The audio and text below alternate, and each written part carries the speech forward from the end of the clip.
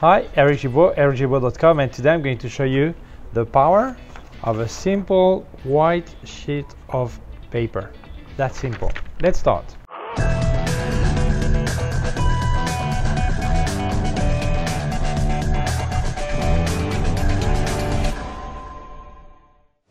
So very often I've got people telling me, yeah, but I've got no gear, I've got no money for better gear, I cannot better my picture, I cannot get a better my video, I don't have the gear, all this.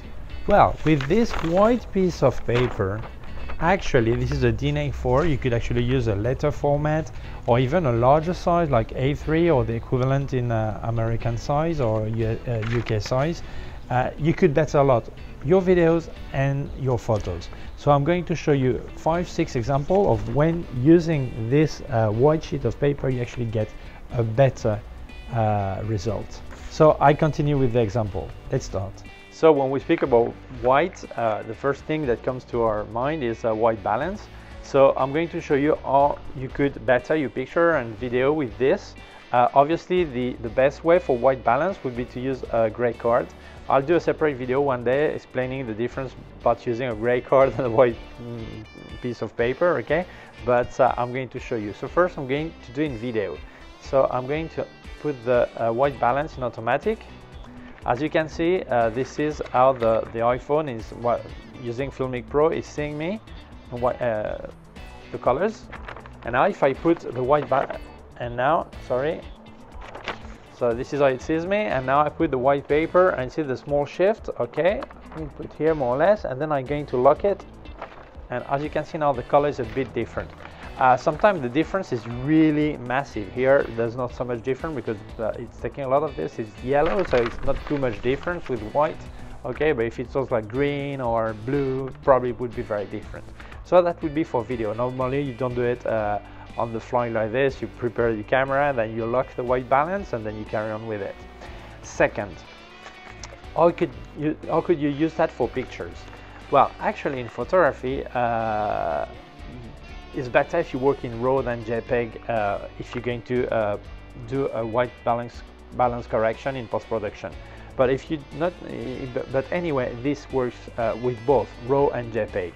So first option is you know how to use your camera and how to set a white balance directly with it, and maybe your camera cannot do it, but in case it can, you actually point at the sheet of paper and then you lock it as white. Not every camera works the same way, so read your camera manual to know how to do it. But if you don't want to do this because you want to lock your white balance all the time and then set it again or whatever, or you don't know how to do it or your camera cannot do it, what you can do if there is a series of pictures like an object or portrait, take the first 2 or 3 pictures with the white piece of paper present. Like doing a portrait, I take it here and make sure it's in the picture. Or if you make object, put all the object and put the white piece of paper in there. Then when you edit your photography in your Lightroom or Capture One, whatever piece of software you're actually using for editing your RAW file or optimizing your JPEG, then you use a small drop counter, I don't know how you call it, and then you click on this white on this white piece of paper that will adjust the white balance, and then you copy the setting you get and you apply it to the rest of the series of your photography. With a simple piece of paper like this, you can actually better the colors of your photography and video. So the following use is going to use this as a diffuser. Here I've got a small bottle of cinnamon. I'm going to make a picture first without any diffusing. Okay, so you see how it looks. Okay, as you can see, there's a shadow of the shadow of the small bottle, and this gray bar in the back is actually painted on the wall. Okay, so now I'm going to decide I don't want this shadow on the side. Okay, so I'm going to put my white piece of paper like this as to cut the light. I want the same depth of field, so I'm not going to touch my aperture, but as I have less light, I'm going to drop my speed a bit. Okay, up with the wind it's really hard. Okay, I think I got it. Yes, as you can see the picture now, there is this shadow is not there anymore, And important, if I did that for an object, but you can actually do that for a portrait. If you see the nose is going from here to the ear, you can actually use a white piece of paper. This is a really thick paper. If you compare to would be like the one you use for copying, you know, this almost see, I don't know what you call that, like it's really thin, some tracing paper. I think it's called tracing paper. Okay, so you can actually use tracing paper, and that would be thinner and diffuse light better. But if you don't have it, this may be okay for you. Okay. So now we're going to do the other way around. We're going to bring light using this piece of paper as a reflector. Here I've got my cinnamon bottle here. I'm going to make a first picture, just like this, without anything. And now I want to bring some light and some kind of reflection to it. Obviously this is an object and it's plastic, so it makes some reflection. If I bring my white piece of paper, but actually if you make on a person, you also bring some white. Look at my beard. If I bring the white here, you can see my nose also gets whiter. Okay, so you can use it on people. Also, obviously depends on the size of the piece of paper, but for a close portrait you can actually use it well, this way or this way, the right way, because the camera is set like this. Okay, and now I'm going to make a second picture, bringing some light with this white piece of paper. Light and some kind of reflection. Okay. As you can see the difference, there is some, it gets more light. Okay. So you can use this white piece of paper as a reflector. I am in the laundry, and I'm going to show you. I'm going to make pictures of this, and I want to see what happened with the flash. Most of us, we have a small flash unit that is integrated in the camera. I don't, because the Olympus OMD5 and 1 and this don't have integrated flash, but it gives you a small flash like this you put on top of it.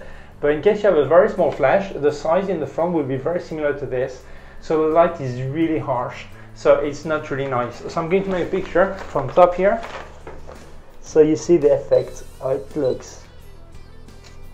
As you can see, it's really strong shadows, everything. So you take a piece of paper, you put it in front of your flash unit a bit further, you know, as long as it doesn't go over the lens, obviously. Well, in front of the lens, I mean.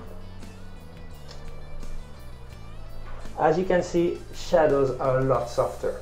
In case you have a flash that can be orientated like this, see? And you can also do the following thing if it's a big flash also.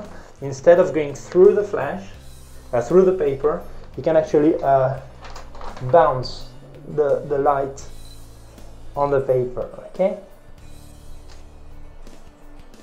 It will be different. It doesn't mean it will be better, but you have several ways of using a piece of paper with your flash in it. So you can see this piece of paper can be perfectly used to do some bettering the light of your flash. So I'm still here in the laundry room, and imagine you want to do your cinnamon bottle. You want a white background, so you put your piece of paper like this. You make sure it's a bit curved in the back, okay, like this. I'm here, and then I do the picture now. Okay, I do vertical. I'm at 2.8, so I've got a shallow depth of field. Okay. But here's my so for this, obviously you need the paper to be not to be wrinkled. The one I've been using up to now is completely wrinkled, but you can carry one in your bag or somewhere, and it's ideal, for example, if you want to do some picture in a wedding, like the rings. You have a white piece of paper, and it can really help you for that. But that's really simple. That was with natural light. So now let's say I want more depth of field, so instead of 2.8 I'm at f8, but I don't have enough light, so I need to bring my flash, or it's night time and there's no light here, whatever. I use one piece of paper for the backdrop and another one for diffusing the flash. So you need to prepare a lot of money, some serious budget, because you need two pieces of paper. So I'm going to make a first picture with that, just with the flash and the backdrop. As you can see, there are some shadows appearing in the back on the side. So now I'm going to do the same picture, but using my paper to diffuse. As you can see, the shadows on the side don't appear anymore. So you really need to prepare some serious budget for that. because you need 2 pieces of paper. And now to thank of my followers from South America and some of North America, obviously, not because I don't thank everyone, but just because I want to make a picture of a larger object. I've put some flower, pan flower it's called. They use it a lot in South America. And in this case, you have a larger object, you need 2 pieces of paper. Obviously, where it gets connected, maybe you'll have to erase it in Photoshop.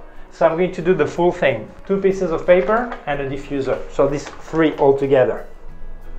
Okay. So here you see, I've just made the picture of my pan flower with 2 sheets of paper and a 3rd one for diffusing the flash. So as you can see, it's not very hard to use a simple plain piece of paper like this to better your lighting, better your user backdrop or white balance, whatever. There are many uses of a simple piece of paper. So I recommend you have one in your bag. You can fold it actually, except if you want to use it as a backdrop, then you cannot be folded nor wrinkled.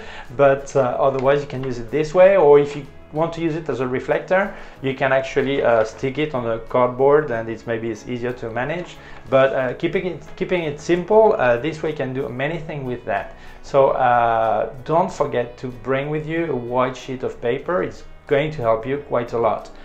If you see anyone laughing at you when you get this out, the paper, although this one is a bit thick, can be used to wipe something you know about. So you can actually tell this person to go away with the paper and wipe it. Okay, no problem. I hope you like this video. Please share it on social networks or website or wherever. If you have not done yet, please subscribe to my YouTube channel. There's a button down here, and also a small bell. If you click on it, you'll get notification when I upload a new video. My website, ericgimbal.com. If you have any question, you can leave a comment below or send me an email to info@ericgimbal.com. And below also put links of my gear on Amazon and also links of other parts of my YouTube channel. Thank you very much. Bye.